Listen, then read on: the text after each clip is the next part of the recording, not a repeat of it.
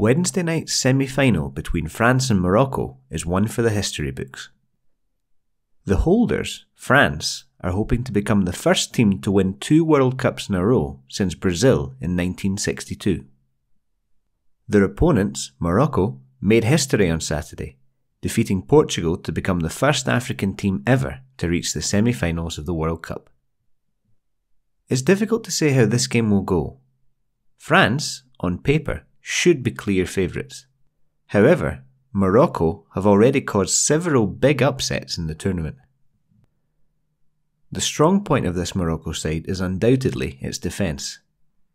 In their last 9 games, they've had 8 clean sheets, and even top European teams like Belgium, Spain and Portugal have been unable to score against them. France, meanwhile, have looked defensively shaky at times, especially in their last game against England, when they gave away 2 penalties because of clumsy mistakes that almost cost them the match.